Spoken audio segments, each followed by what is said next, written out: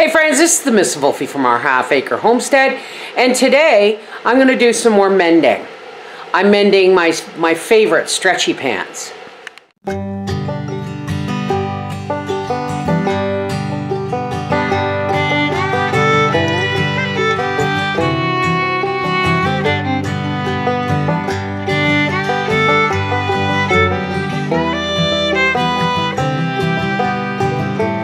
Now I guess these are called capri pants because they only go to my knee, but I'm going to show you here.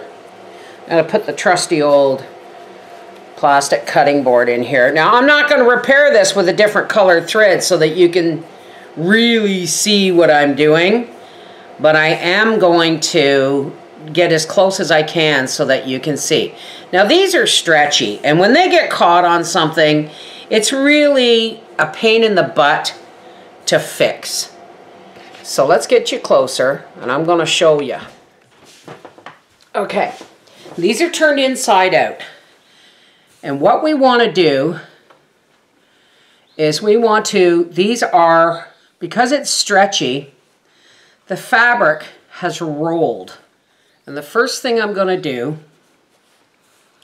is kind of go along here around the edge, rolling the fabric back just a tiny bit.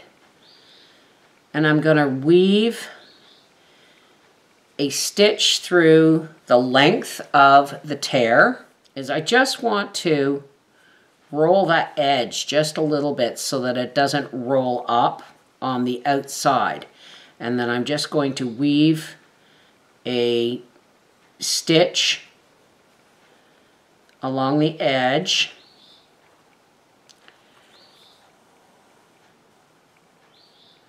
first with some black thread to hold this kind of torn, mangled edge open or back. Unfortunately, this is going to mean a slight pucker, but I would rather have a slight pucker than a gaping cut in my pants. And I paid $12 for these pants. You just want the rough edge taken care of, right? Now what this does is it stabilizes the edge. It's a bit fussy, but the truth is, I'm going to turn this around. The more time you take with the repair, the better the repair looks.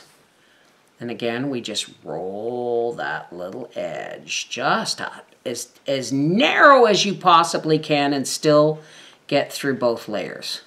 And we do a running stitch here. This is not my favorite kind of repair, but it does save my favorite kind of pants. So that I don't care if my clothes are mended, folks. I only care that they're clean. If they're clean and they're mended, then they'll do. And too many people throw things out because they don't know how to mend them properly. This should be a really much thinner needle, like a quilting sharp would be better. All right. I'm going to drop the needle through the hole. And then I'm going to turn these right back side out. Okay, so now we have a rolled edge on our cut, okay? So here's what we're going to do now. I'm going to go through the end here, and I'm going to come up here like this.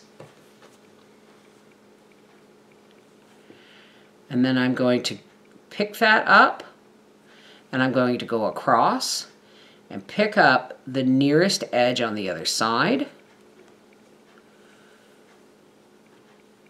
And I'm going to pull it together. It is easier if you tighten as you go, but I was trying to show you. Okay, back under, like this, right to the very edge. I'm going to go back through here, and we're going to come up on the other side. Like this, give it a tug. Again, because I had to roll the edges under, this is going to be a little bit puckered,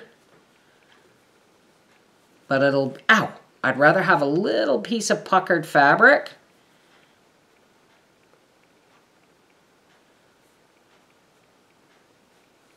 than a hole showing my skin through. Like I said, there's a slight pucker, but now what I want to do is I just want to do a mild zigzag, pulling these edges together, just to make sure nothing, you always go next to this where the stitch came out. Now you don't have to do this really, really tight. Why? Because it's stretchy fabric, and if you do it too tight, it's not going to lay properly against your skin, which it probably won't right off the bat.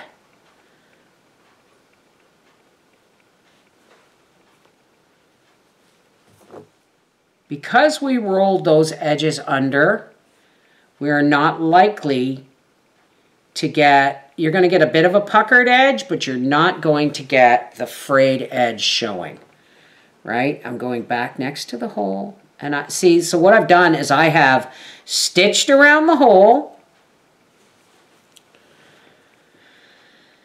and then stitched it twice, bringing the mended edges together.